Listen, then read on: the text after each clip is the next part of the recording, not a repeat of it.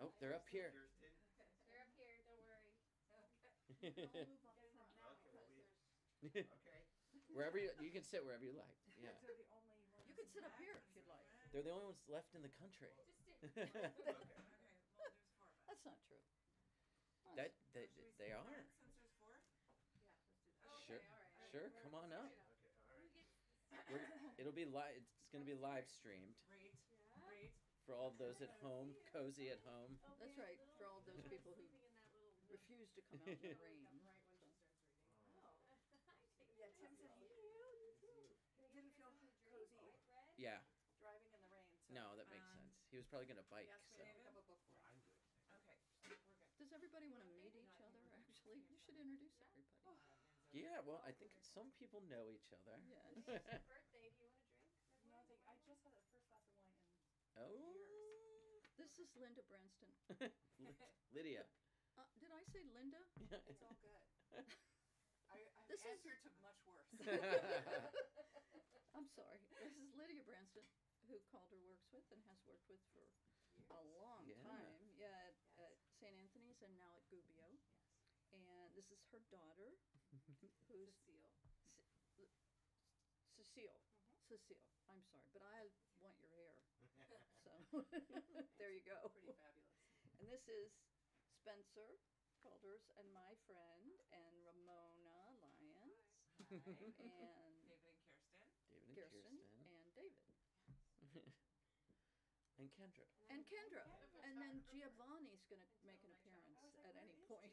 He's wedged between some books take pictures of at the moment. Today, during the day. wedge between books? He's in his little Sorry. safety zone. I know that he didn't start the live streaming yet, did he? Mm-mm. No, we were gonna wait a few minutes. And after that, you're supposed to be on best thing. That's his mom's. Yeah, Okay. this my debut came out in 2017. Oh. I know, feels like a million years ago, but And is this the first we're hearing about it? No. I am. we did maybe you, but Okay. yes, we did a book launch and the whole dance back in 2017. It Okay. was quite the time. Cool. So I'm excited to celebrate my mom's book Here's launch. another really. Where else would your child sit? I mean, come on. That's true. That's perfect. I can't see. Oh, that's great. All right. Let me Shall see, I Lynn. reveal you to the world? There's a Yeah, I placard up guess there so. I can. Yeah, sure. Welcome everybody, and then yeah, I'll just say welcome. I'll come up front to do that, and then we'll Okay. get rolling. Okay, So I need to sounds good. click a button back there. Thank you, all of you, for coming. Yeah. You're going in my will. If I had any money, you would be going in my will. And You could all go in my will too. we're gonna open it up to questions at the end. So feel free to the raciest, most provocative questions you can think of. All right. Well, they can see you, and now they're going to be able to hear you pretty much. So No. come on up and get you So we guys. It can't is say. quite congested in downtown Glen Park. Is it? Yeah. Okay. Hi. So we Everybody may have got some folks their coming in. All right. Fantastic. So yeah, thank you for coming out. We have Carol Gigliotti here tonight. Yeah. She has Thank you. just published this book to wide acclaim and immense amounts of media coverage, podcasts everywhere you go, interviews everywhere you go. But this is a book launch. So, yeah, and she's joined by Calder Lorenz. Happens to be her son and also the author of One Way Down or Another. Oh, it's here. So they'll keep you entertained for a while.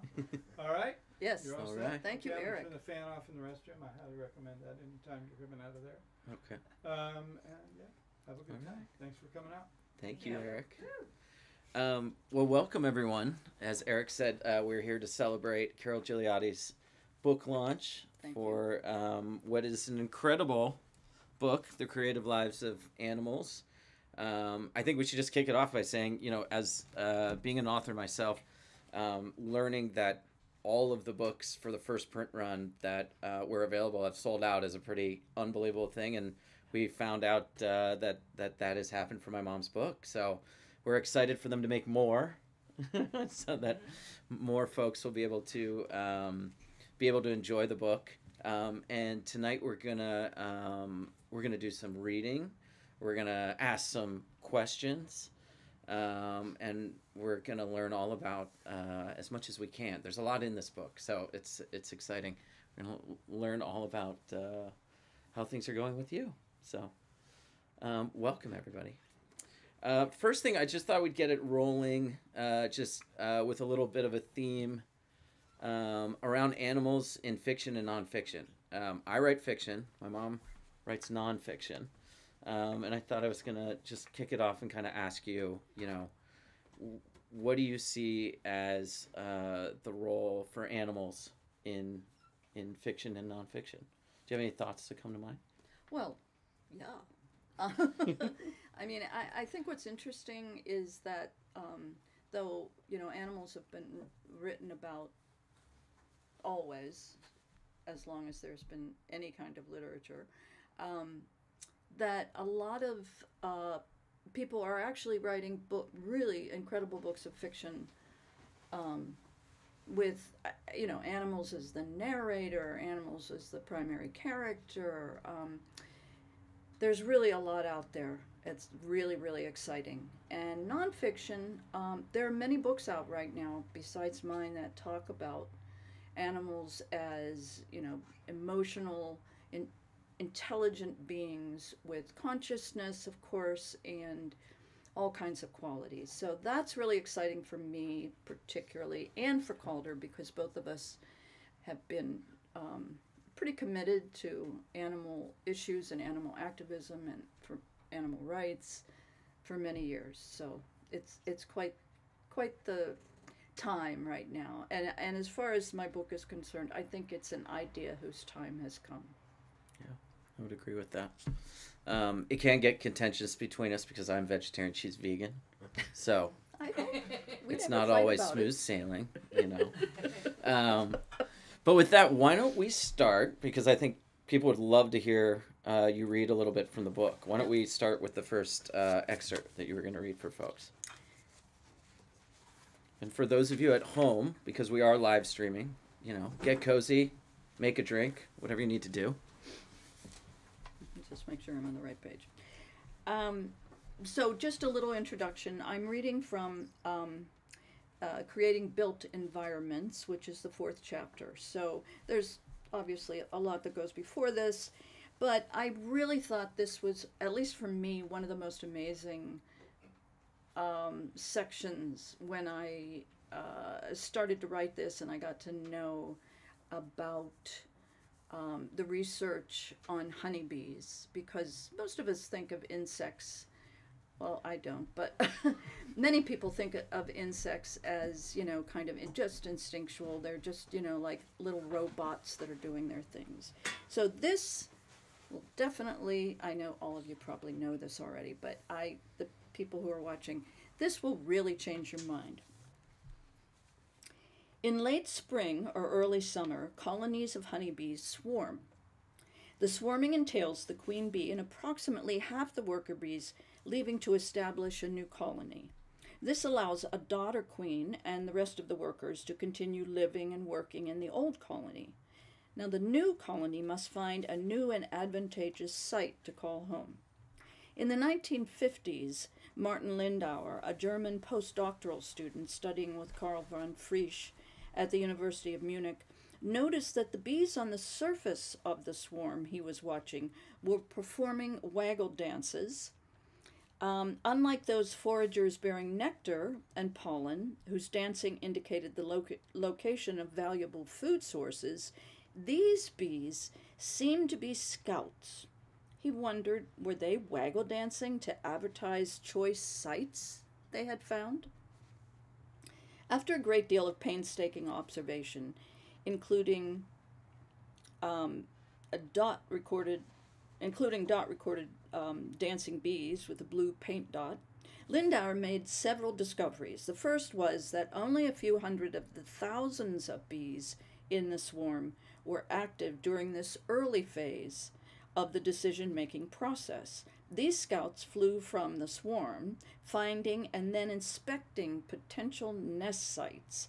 They then returned to the swarm to perform waggle dances. The second remarkable finding was that initially, The bees pointed to many sites, but in a matter of hours, the number of sites advertised by the scouts shrank to one site, which was then reported excitedly by dozens of bees. To Lindauer's delight, once the dancing bees focused on one site, soon the entire cluster of bees would suddenly fly towards this site. He knew that the dancing bees had scouted and reported the final site, but he still didn't know how the scouts had agreed on this particular site. In the mid-1990s, Seeley, and that's Thomas Seeley, who wrote Bee Democracy, and his colleagues decided to revisit Lindauer's research to find out exactly how the scout bees implemented the very precise wish list for the perfect honeybee colony location. According to several investigators since Lindauer, and this is a quote, "A first-rate home for a honeybee colony has a cavity volume greater than 20 liters, an entrance hole that is smaller than 30 square centimeters, perched several meters off the ground, facing south, and located at the floor of the cavity." No small list for these home seekers, and one whose precision requires both memory and intelligence to fulfill. Implementing video equipment, Seeley and his colleagues worked with smaller swarms of about 4,000 bees, identified each bee, and recorded each dance performed by each bee scout. Let me just make sure this is, yes, oh, okay. So we're going to skip to his descriptions of the honeybees, and this is talking about, no, you know what, that is, sorry, implementing video equipment. So we read that. Two details, however, begin to chip away at the conclusion. No evidence for the scout bees polling their fellow dancers was visible, and occasionally the swarm launched into flight when there were still two strong nest site contenders left. What if a quorum, a sufficient number of scouts, was used? The bee's behavior after the quorum is reached, called piping, is understood. This special high-pitched sound, signaling the non-scouts to begin warming their flight muscles, takes over an hour. Because of this, usually there is enough time for the quorum to shift to a consensus before the entire swarm takes flight. How the scout bees know there is a quorum is still not understood. But how the best nest is chosen is. And here's where it really gets interesting, at least for me. The bees fly to the new nest in unison. Seeley and his colleagues, however, affirm that a quorum is the essence of the bees' group decision-making process. I can hear you asking, how is this creative? Is voting creative? Well, it depends on how one comes to cast one's vote. How do bees collectively choose the best home? For humans, collectively making good decisions is often fraught with dissent. Compromising may involve only a few requirements to make a successful decision. More often, the process results in a complete stalemate. If you have sat on a committee, you will know this to be true. But there are times when things seem to flow. Members appear more open to innovative strategies, or they listen and try to understand others' positions. The resulting decisions are sizable improvements over those emanating from committees where discord rules the day. Thinking of creativity as a wide-angle perspective through which to consider various intentions is what the creative process is all about. Today's business culture has embraced creative process theory, or at least its version of the theory, to boost sales. Seeley, after years of studying honeybees, suggests bees' nest site selection behavior can provide guidance on this topic, for it is clear they are successful at making collective judgments.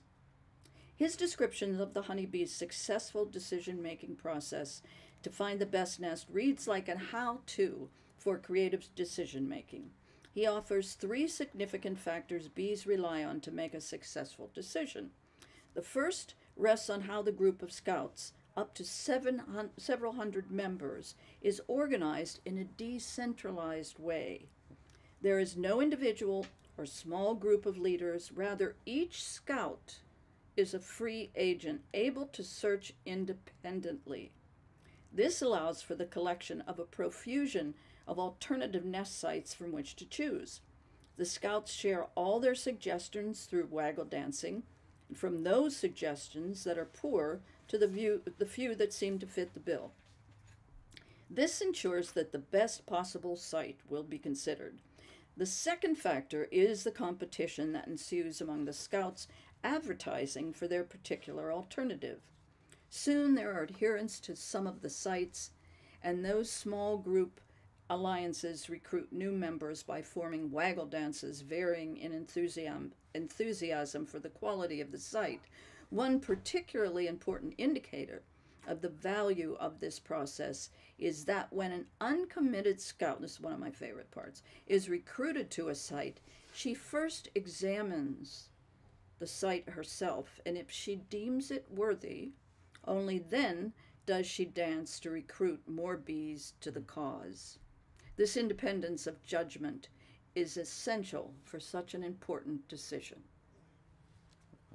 Thank you. You're welcome. Wonderful.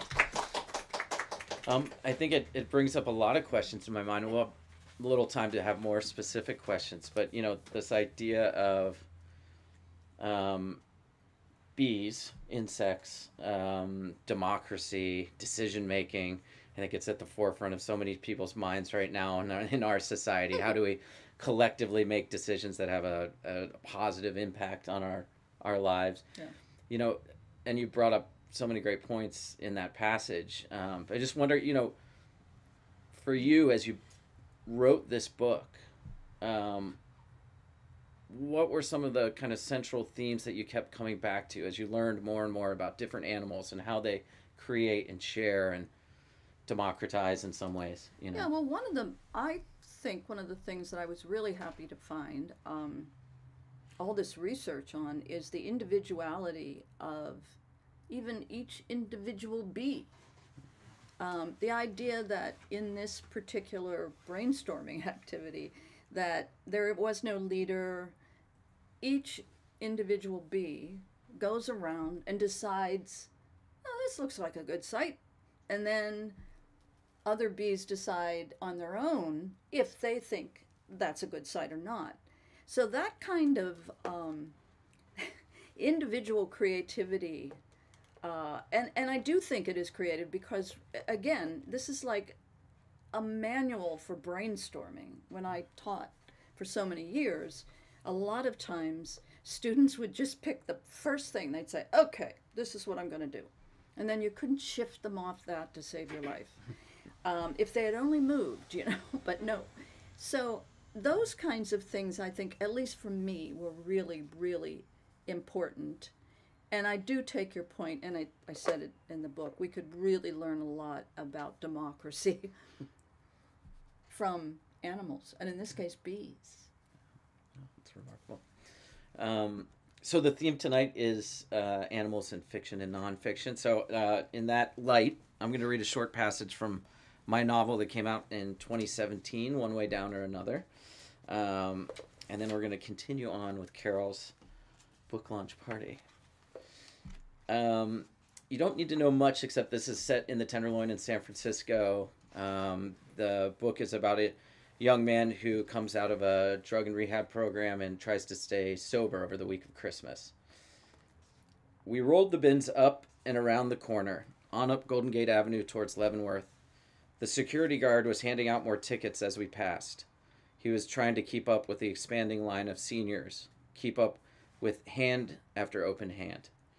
There was no sunlight on that side of the street, and the wind caught up underneath my shirt. We passed St. Boniface Church, its heavy wooden doors open so people could finish sleeping in the pews, leave at their leisure. There were something like 8 or 9 structures in the courtyard, a tent city constructed out of shopping carts and burned-out couches and baby carriages, all insulated with blue tarps and wool blankets. Mass was coming, and soon the men and women of that courtyard would be packing their rough and ready wagons. Soon they'd be asked to hit the road. We passed a gated grade school, an intake psych facility, and a clinic, which filled prescriptions for the neighborhood. Out front of the clinic, there was another line, lots of people leaning on the glass. And across from that line, there was a kid who was chilled out on a mailbox. Maybe 18, with a long white shirt, dreads, a pencil mustache, and a black ball cap. He never looked up from his phone but sung to us as we passed. Oxy, oxy, oxy. I'd thought about it, and I was sure it worked like this. You wait in line, fill your prescription, walk out, negotiate a price with the kid, and then walk off with enough cash to buy groceries or a certain shampoo you like or something for somebody you support. And it might cost you relief from whatever pain had taken hold of you, but it was better than trying to live it out on disability or SSI. And you knew that, and the kid knew that, and so it would go and go and go. Every time I had to pass that corner, I felt thankful that pills weren't my thing. If he had been singing the booze song, it had been different. I watched Ray start to pull ahead, his full weight behind the bin. His feet picked up, and then I felt the wind again, stinging my armpits until I bore down and caught up to where Ray stood. The two of us waiting in the wind while a rusted chain pulled the security gate open. And then there it was. But Ray didn't notice. He was engrossed with his task. Walked right past it, and so I thought, I'll follow him and play it out. We slammed the bins next to the dumpsters, and I thought, don't you dare laugh. The thing about Ray was that he hated birds. Specifically, he hated city birds. Pigeons, seagulls. We'd had more than one conversation about it, and when I pressed him, he said that he didn't feel the same about birds that lived in the woods, or up in the mountains, or down at the beach. He said that the wild birds were cleaner, that they didn't eat from the streets and the dumpsters, didn't chow down on the meals people puked up around here. He called them filthy, those birds that gobbled down the squandered meals we prepared and served.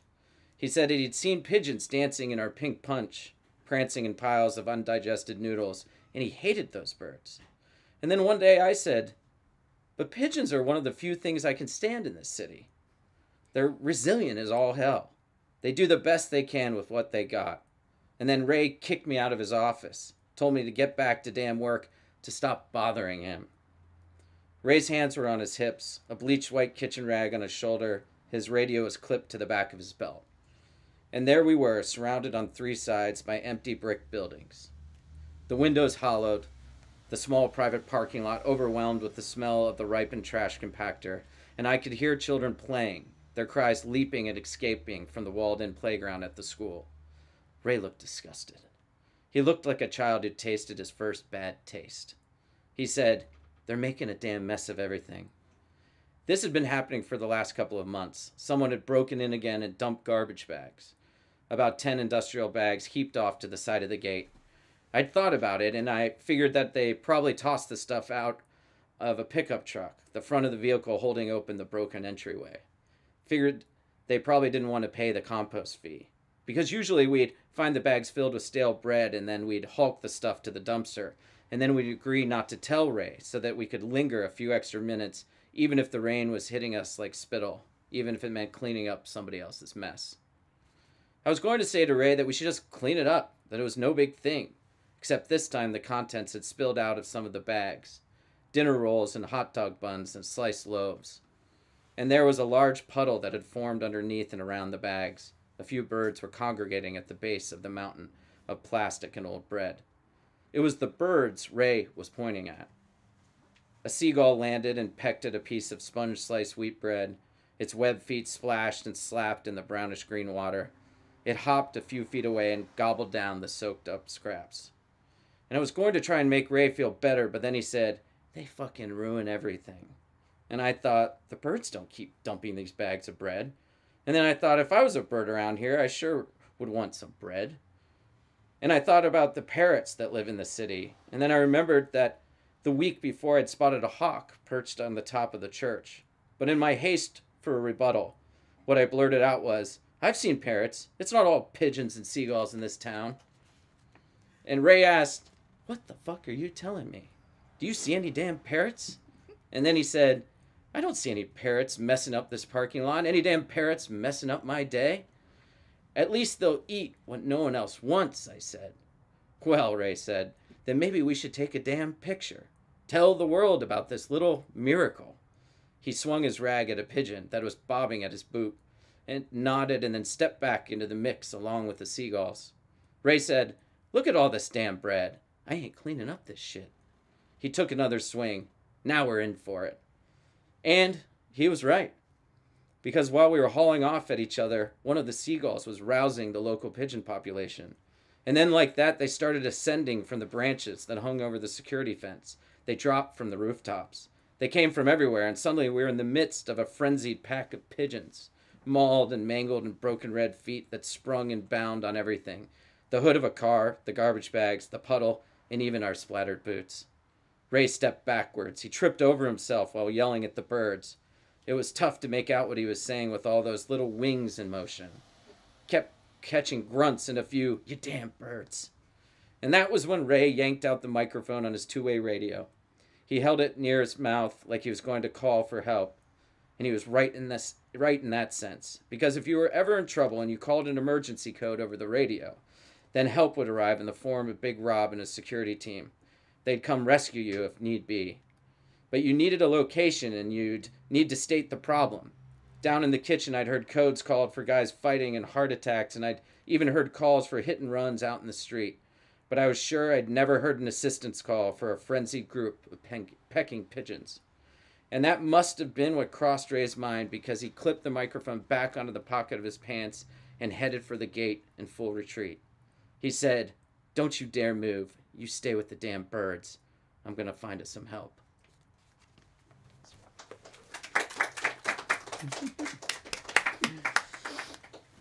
Little bird interaction going on. But when I was reading your book, I was kind of struck by a passage in the introduction that got me thinking, because having worked in the Tenderloin for so long, we're always surrounded by pigeons and seagulls and birds. Yeah. And there's a passage, the passage reads, birds, long accused of being stupid, possess perspective and cognitive abilities that serve as the basis for their intricate social behaviors. Birds, scientists have now learned, have complex brains as inventive as any mammalian brain. And, it really struck me with that passage about stigma in general, stigma that we, use for people in the world, stigma that we use for animals, how perception plays such a huge role in how we interact with the world. And also how we sort of justify our treatment of other people and animals. And I thought maybe you could just speak to that a little bit, Yeah, I love that. I love that part of the book. I asked him if he would read that part. Yeah, I mean, it's really obvious that we know very little about animals, which is one of the reasons I, wrote the book. And we continue to sort of, even though there's so many books out about, like, I think it's Diane Ackerman, the Genius of Birds. It's not Diane Ackerman, it's Jennifer Ackerman. And yet, when we look at turkeys or chickens or pigeons, gulls sometimes, though people are a little bit lenient when it comes to gulls because they belong with the ocean and people are happy when they're by the ocean. You really see kind of, where prejudice and bigotry comes from, because, there's a section in the book in the intelligence chapter on pigeons and how incredibly smart they are. Dave sounds like it seems like this, right? It's, that was early on in my research, and you realize that pigeons can, think abstractly, which is something that, you kind of think, oh, wow, in what way? Well, they're able to make analogies And creativity, of course, lives and breathes on analogies. You know, artists of all kinds are giving you this information to try to explain to you what it is they're really talking about. And that just hit me like a ton of bricks at the very beginning of the research. So I decided, there needed to be pigeons. And in the book, too, I have a section on my relationship with pigeons in the very cold, rainy Vancouver winters when I would come to Emily Carr, where I worked, Emily Carr University of Art and Design, and Park, and then I'd spend a little bit of my time before I had to go in to teach my class talking to the pigeons. And, you know, they're so beautiful. I mean, if you really look at, you know, they're so iridescent, and they're making these beautiful little cooing sounds. And a friend of mine actually came upon me and said, "Were you talking to the pigeons?" Just like that. I was like, "Yeah." And, you know, it hit me. Yeah, gee, not everybody feels, I guess, about pigeons the way I do. But that idea of, you know, how bigotry and just how bigoted we all are, whether it's against a particular species or all other species other than us, or, you know, within our human species, we always have to say, well, this culture isn't as good as our culture, or this person, you know, these people. So yeah, I think that's a really, really good point.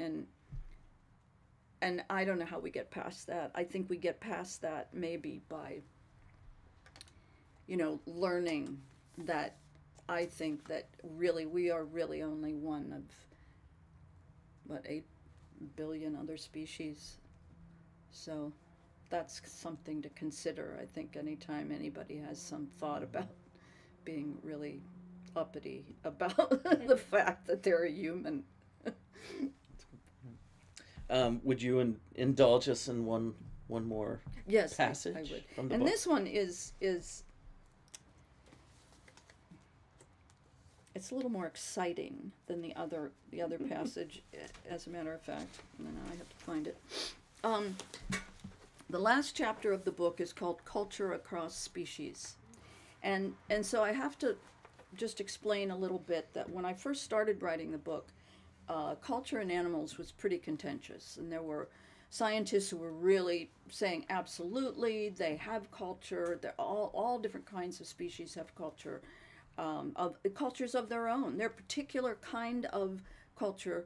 And within those cultures, it's not just that one species has one whole culture. It's that different groups of animals within that species might have very different forms of culture. Maybe they eat different things than other members of that species do, or maybe the songs are different. Or so with, you know, the kinds of ways that culture is created certainly has to do with how creative the the individuals and then the groups of members are. So culture, of course, is made up of individual and group creativity. So this particular passage is about a particular cultures that I visited, I guess in 2004. A large brown hairy head pops up above the tall, gently rolling sedge grass. It quickly rises further on top of a massive, shaggy chest, an enormous nose to the wind, eyes squinting in our direction.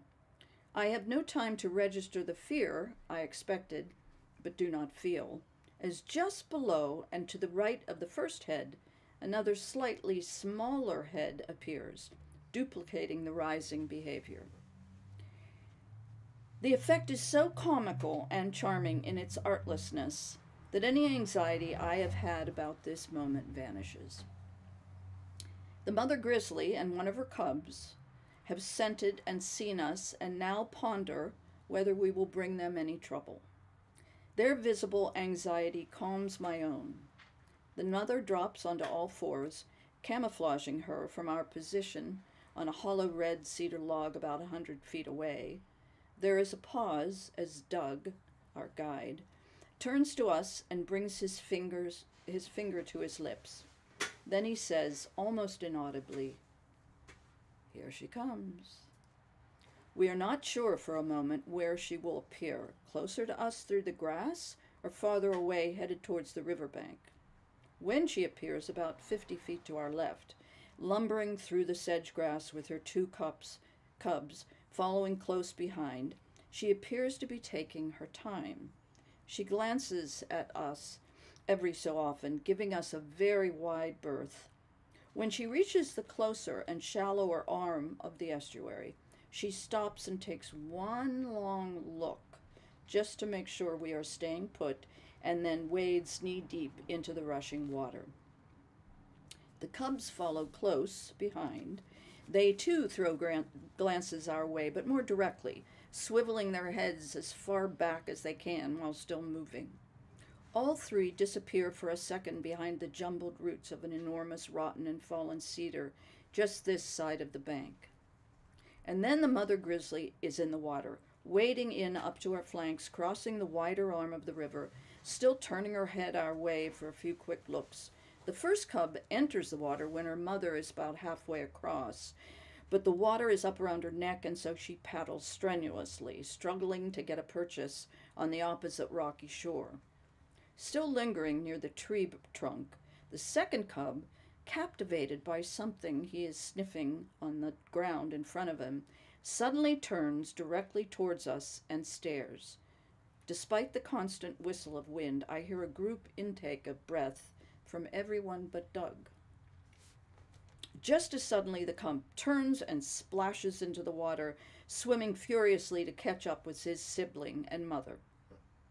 The other cub turns to greet him from the shore, but the second cub continues until he emerges from the water further downstream, sniffing his way along the shore and through the brush and sedge until all three of them disappear.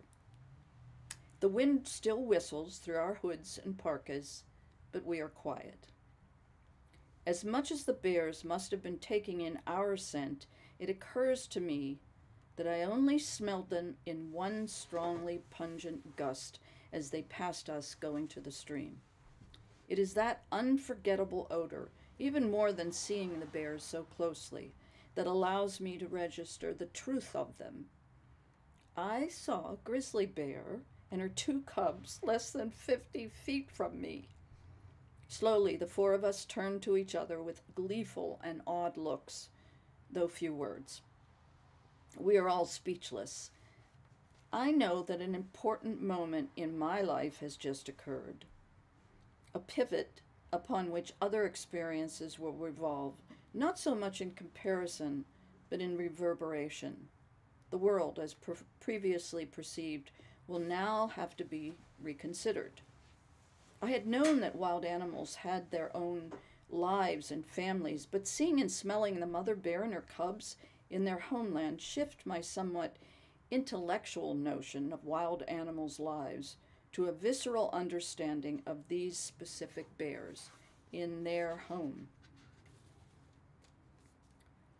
One of the most valuable experiences of my life, and one that opened my eyes to animals as members of families and cultures, was this stay with the Kitasoo Hai First Nation in the village of Klemto on the island of Princess Royal in northern British Columbia, home to the spirit bear. There was no lodge, as there is now, only a swaying float house to stay on. Getting there took 2 plane rides, a water taxi, and a tumultuous ferry that only ran twice a week. There are still no roads there. It is the wildest place, that's in quotes, I have ever been to, and also the most outrageously gorgeous. When I say wild, I mean that for most of the Great Bear, the ratio of humans to land is quite low, and so compared to many places on Earth, untouched by humans. Klemtu's name is for Klemduok, Simpian word meaning impassable. When I was there in 2006, Klemtu's population was 420, and in 2007 it was 505. The Kitasoo Hai Hai, along with other First Nations bands, it's a visiting dog. He really wants in to listen. And hundreds of species of animals call this area home. Kitasoo Hai Hai First Nations assume strong ties to animals in this indigenous community because their culture and heritage are directly connected in their intimacy with the land, sea, and animals surrounding them. Historically, specific animals are clan members, including the spirit bear, grizzlies with white fur, brown grizzlies, black bears, wolves, eagles, raven, orca, and salmon. Protection of predators in their environment comes from a deeply held culture of kinship with the animals they live with every day, often seen elsewhere as ferocious, as evil, or as hunting trophies. I experienced firsthand how intimately knowledgeable Doug and his fellow bandmates are about bears they recognize and know year after year. Doug disclosed how he often attempted to understand the bear's reactions to color by wearing different colored clothes on different days. Images of that stayed with me and eventually filtered into my thoughts on creativity in animals. That day at Mussel Inlet, there were 5 of us, including Doug and myself. After our journey there by tugboat through glacier-carved fjords, past sparkling inlets and dense green islands, one visitor with us finally asked Doug what was in the case he was carrying. It was obviously she was hoping he would say it was a gun. A camera, chuckled Doug. He explained that there was no need for a gun. Bringing a gun only made things tense, fostering a feeling of distrust, he said. He did not actually say that bringing a gun fostered a feeling of mistrust in the bears and in the onlookers, but having spent time with him, I knew this was what he meant. The cultures of Kitasoo Hai Hai and the cultures of the animals who live in the Great Bear Rainforest are entwined, recognized on both sides, and respected, something we could all learn from. Wonderful. Thank you. Great passage. I'm sure people are interested in going to British Columbia now. Take a Oh, little do. trip. Yeah. It's incredible. Such a beautiful place. Especially to where the Klemtu live. And they now have a lodge. It's very comfortable, I hear. On the float plane, you'd be like, you'd think, am I moving? Yes, you are.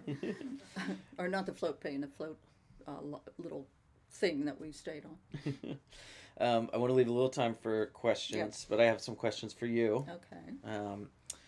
Can you talk about the difference between creativity and innovation? Yes. That's a question that NPR asked me, I think, or somebody did. For me, creativity is something that is universal and is, and I give a definition in the book that encompasses all species. But it is something generally, I think, that exists in the universe, and that every part of the universe is part of that creativity. And I kind of say that in the book.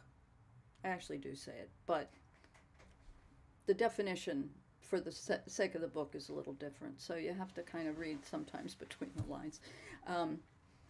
Innovation is something I think that's very human-like, and it has to do with product.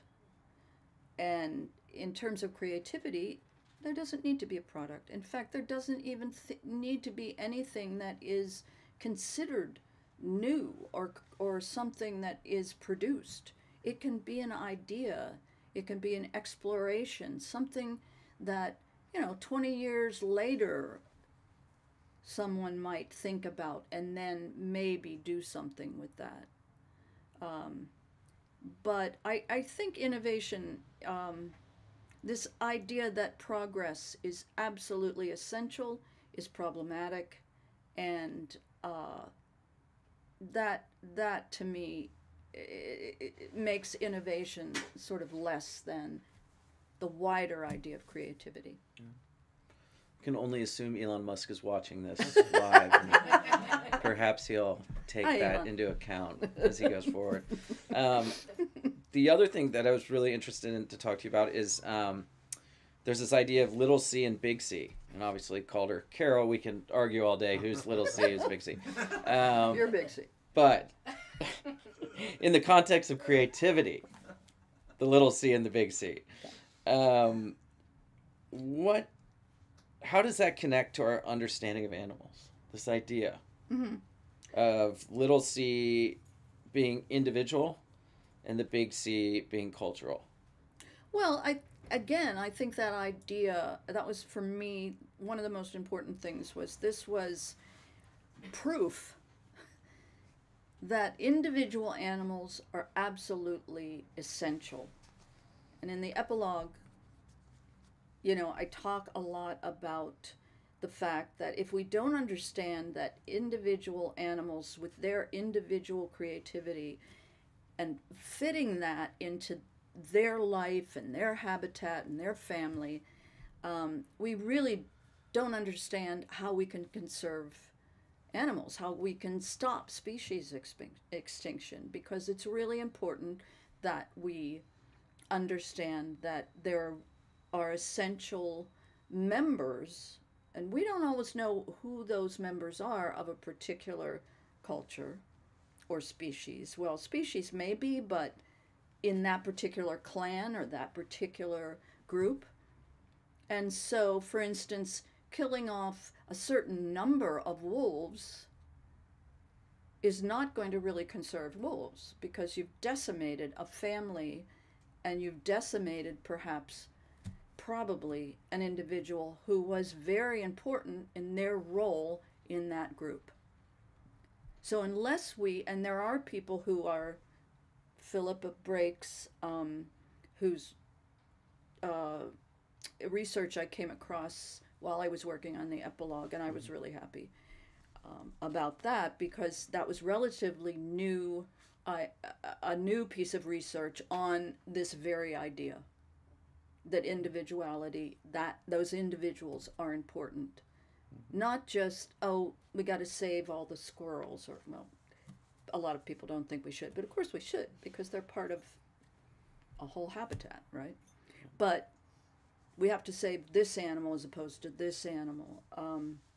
We really don't understand what we're doing, and that's why we're in this situation. And now that the book has been highlighted on NPR, I think there's going to be people out there, there's going to be readers, they're going to want to know Carol Gigliotti, the author. And so, Yes. as your son, I have to wonder, what are two things, and you spoke about the experience up in British Columbia, which is fantastic, but maybe two experiences, life milestones, something that has brought you to Carol Gigliotti, the author. Why did you have to say the author? But I You do are. think, well, actually, you've really influenced me. First of all, that you were kind of writing when you were little. I mean, you were literally writing stories when you were little, and like 6 or something, and you'd tell me stories over the phone when you were at your dad's, and I think you've been a big influence in my life. That wasn't a self-serving question. But I don't think he knew I was happy gonna... that we got there. And yeah, and then I don't know what else. My new grandson. I'm also a mother, and actually, there's a lot about mothering, whether you're a man or whether you're an alligator or an ant. There's a lot about mothering in the book, and how important that is, and how creative mothering is. And I don't think we really understand or really give credit to people, whoever they are, who mother, and how important that is in our culture. And animals seem to understand that a little better. Well, I think for, it's your son, what came up for me was you just a few days ago, you were in the retelling of the 50th anniversary of Snow White, Lou Stein's Snow White, that originally was... Bartlemy's yeah. Snow White. In Chicago in 1970... 71. Yeah, Yes. 1971. Yeah. Swan and Carol, along with many others who were in the production and also supported the production, did a retelling. And so Carol the actor comes up for me when I read this book. And I think Carol the painter, from your life of the Dante series that you did, that lived in our home for a very long time. I mean, for me growing up, my mom's art was all over the house, and it had a huge impact on me. And I can sometimes I feel like I can feel that coming out in your writing. I think that's cool. That's a big piece of sort of the author you are today. So that said, we wanted to have a moment to open it up. If anybody maybe had a question for Carol, obviously a huge congratulations. The book is Thank you, Paul. being very well received. We're really excited. Another NPR piece is coming up in the future, so that's great. We can mention it has been a long haul. It has been a long haul, Yeah. as many authors know. But yeah, does anyone have a question that perhaps they'd like to ask? And it's okay if not, just... Linda. No, just kidding. Lydia. First of all, I wanted to say thank you for this book. I'm very excited to read it.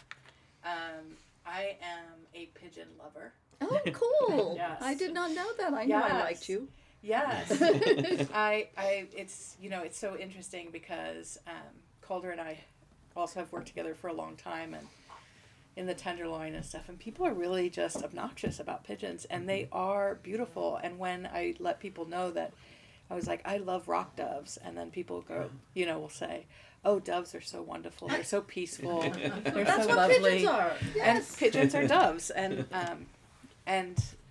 I'm interested to know, like, there's right now where I work, there's a courtyard, and we serve people during the day, and so there's crumbs and stuff around, and there is this group of birds who come in the afternoon after everyone's left. Yeah.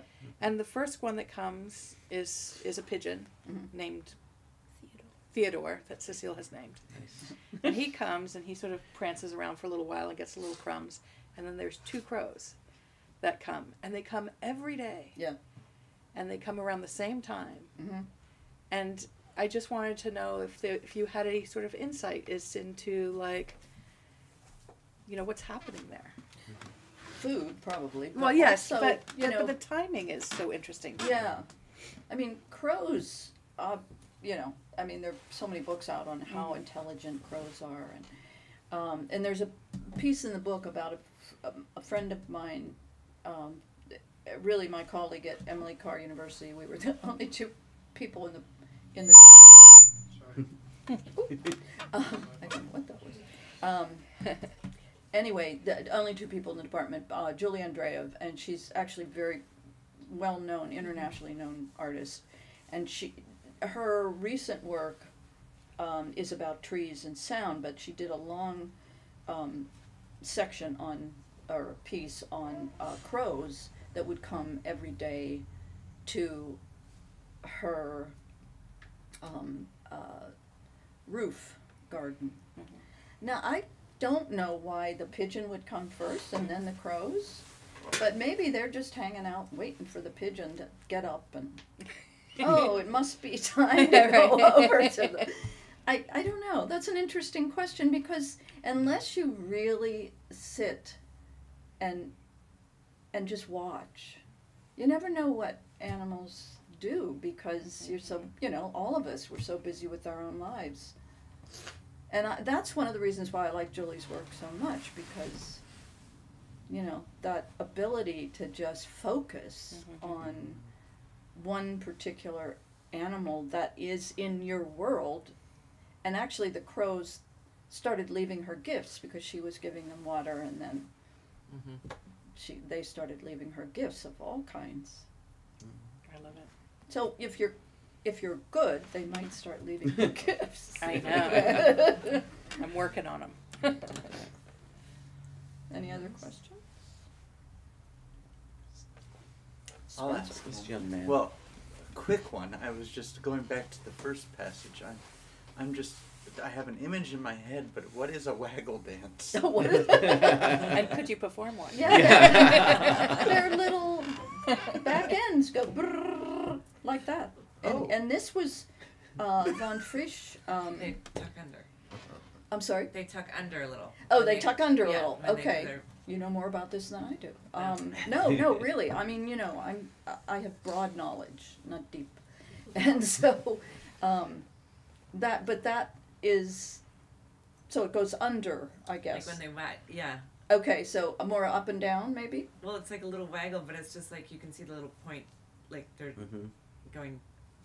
I'm allergic to bees, so I try to learn everything about it. and that's what a waggle dance is. And what's interesting is that what von Frisch discovered was that was a language. That was how bees communicated with each other. Wow.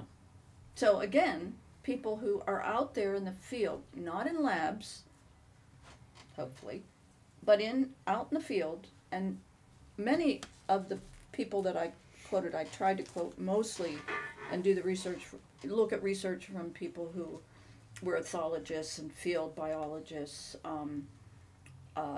who spent, some of them, their whole lives with one particular species, like Konstantin Bachikov. In the second chapter is all about communication, and his goal, and he was able to do this, was to prove that prairie dogs have a language.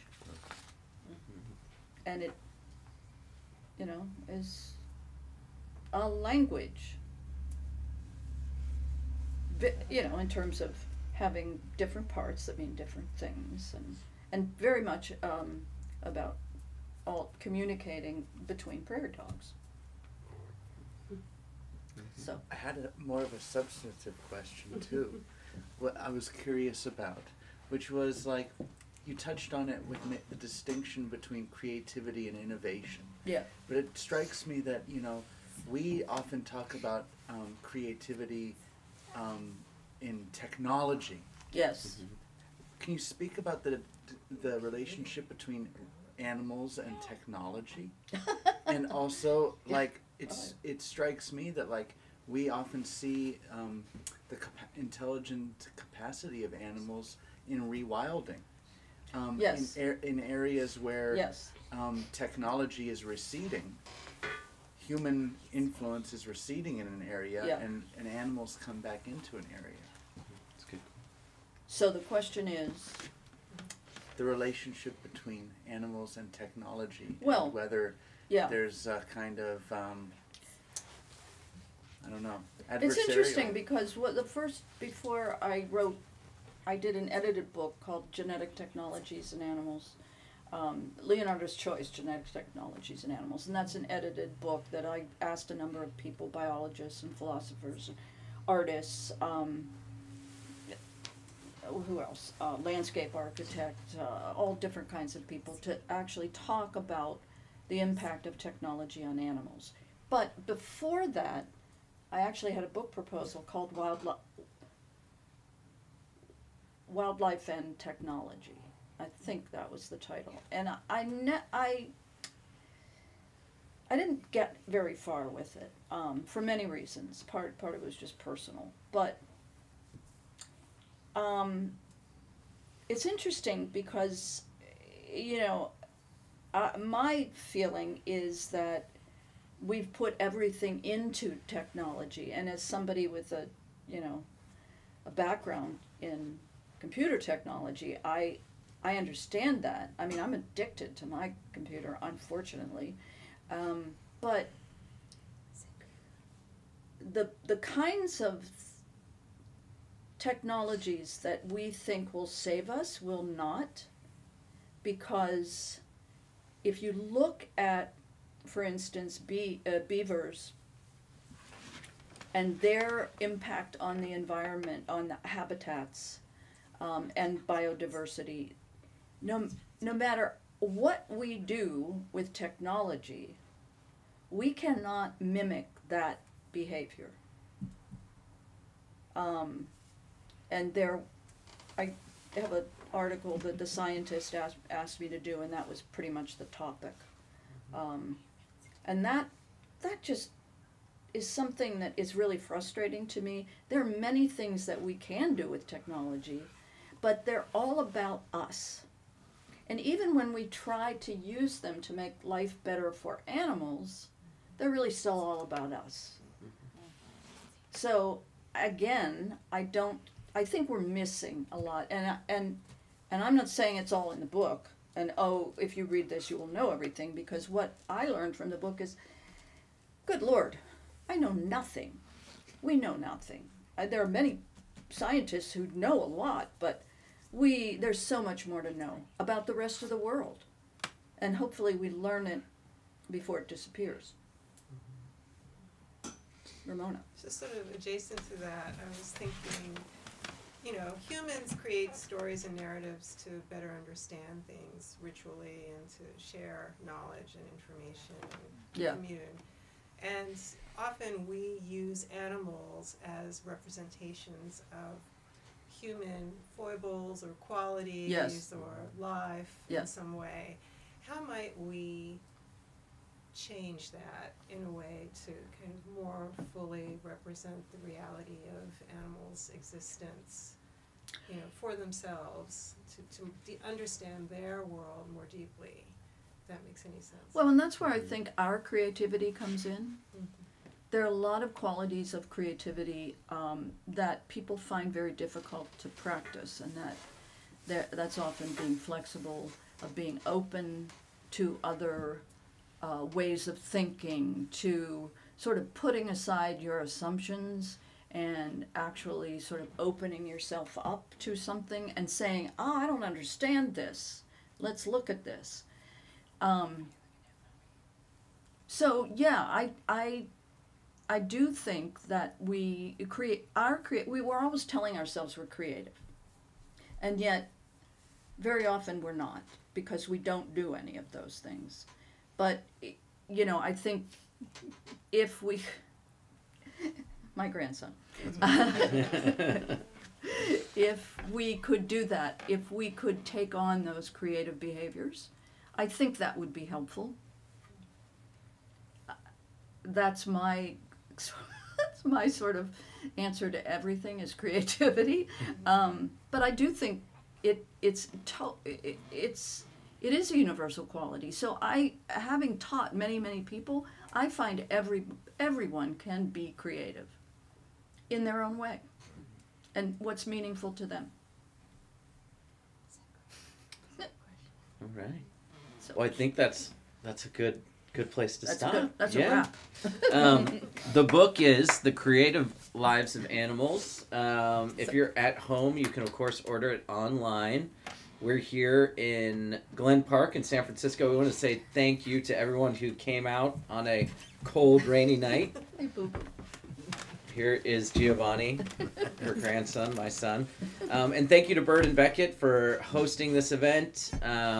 Please go to your local bookstore, wherever you are out in the world. Buy some books, hopefully this book, and wishing everybody a happy holiday season.